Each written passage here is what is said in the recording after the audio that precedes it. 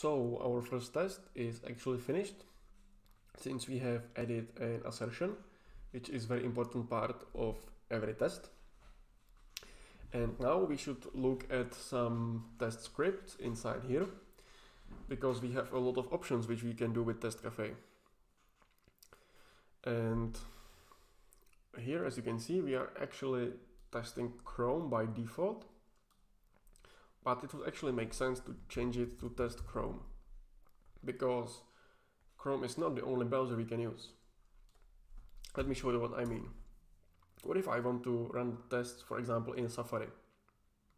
Well, I can create a script for that. So let's create a script called test Safari. And I probably think you already know how this script will look like. Again, I need to call TestCafe, but instead of Chrome, I want to call Safari. And then I want to specify the address of test. And here I am targeting the whole folder, but you don't need to. You can also target only a specific file. You can, for example, do it such as basic.test.js, and it will only run this test file inside Safari.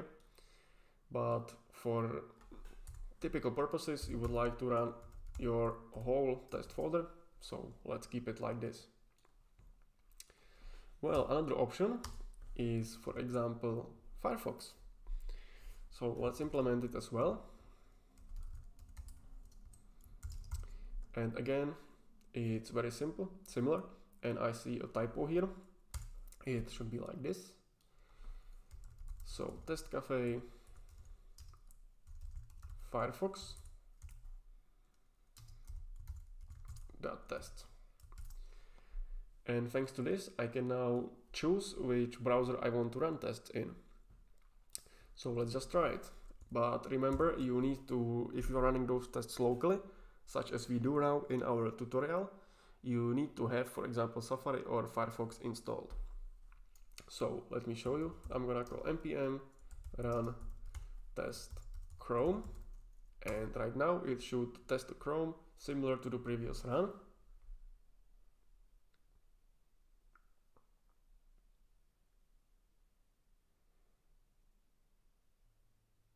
And as you can see, everything is working. It was actually running version Chrome 78. And let's now change it, and npm run test Safari.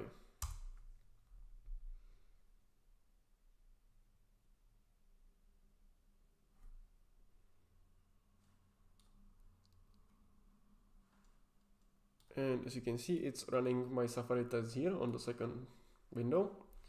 And again, it was fast, but as you can see, it ran the Safari inside version 13.0.2, and our test was passing again. And let's now test that out for Firefox. It should work as well. And I have a typo probably. It needs npm run test Firefox.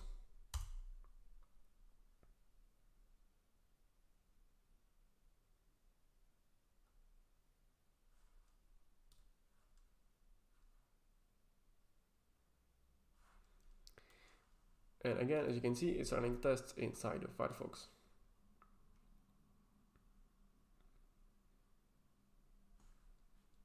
But what would happen if I would, for example, want to use Opera, which I haven't installed? Actually, pretty simple. It would just crash, and it would tell you that you don't have your browser installed locally. But just choosing a different browser, it's not everything.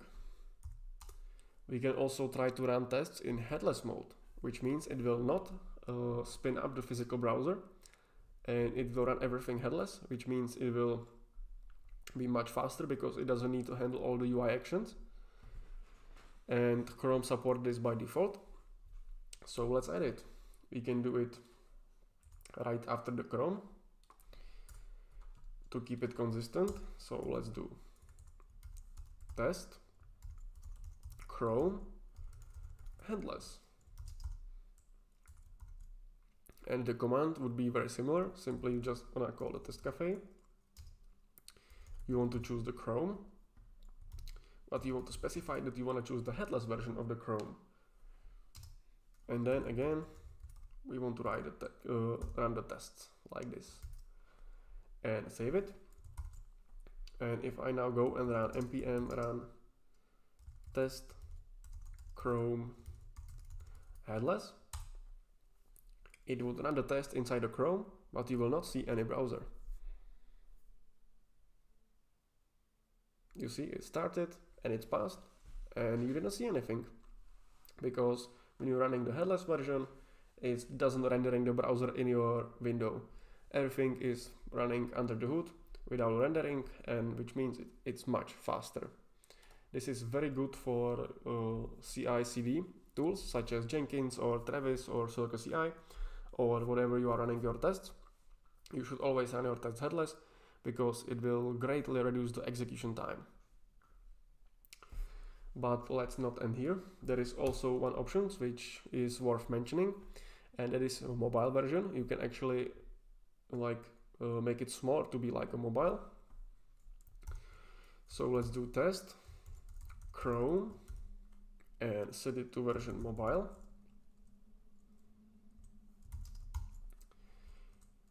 And here I again want to specify the TestCafe,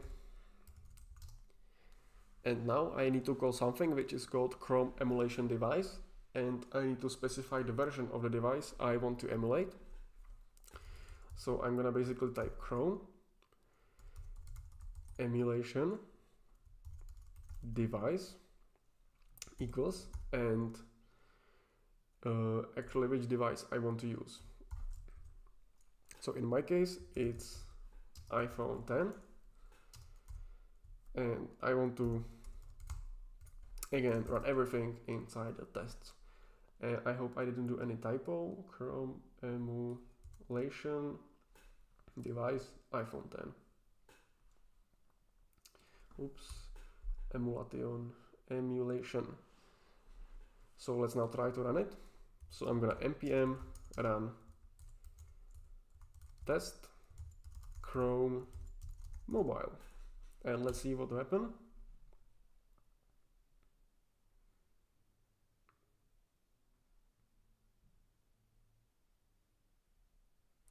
As you can see, it's now simulating the iPhone view, which is much smaller than typical desktop,